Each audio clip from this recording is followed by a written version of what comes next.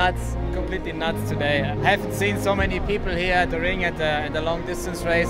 Weather is perfect. We're in Germany for a German manufacturer.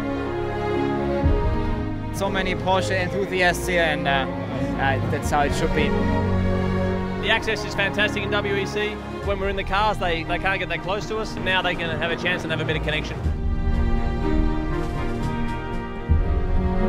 Front row lockout, so everything so far this weekend's gone to shape, but the big job is today. Really amazing cars, drivers to be part of the event, and I want to be good to make Porsche proud. Everybody is excited to have a good start in 45 minutes. We are optimistic.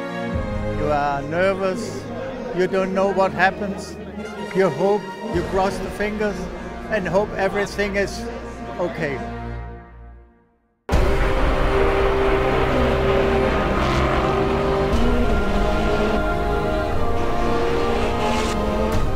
Timo had a pretty good start. Unfortunately, we had some bodywork damage very early in Timo's stint, which lost a lot of performance. We decided to make an early pit stop to change the bodywork, to change the front nose. Mark did a very good stint, even closing in on the lead a little bit. Unfortunately, car 18 have had a few issues, which has put us back in the lead. Now it's all about keeping it clean till the end of the race. Now I came out from the second stint and seems to have things quite under control. We have P1 at the moment.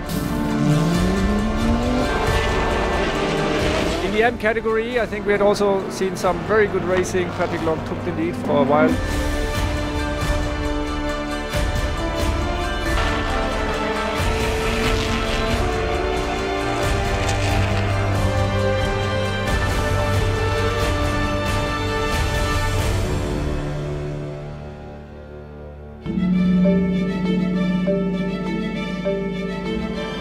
We won our first WEC race, and it couldn't be a better place than the Nürburgring, the home race. So very happy. Personally, for me, I mean, to win with Porsche is a big moment. You saw there was a lot of people from us, from Weiser, from Zuffenhausen, and it's really nice to win in front of them.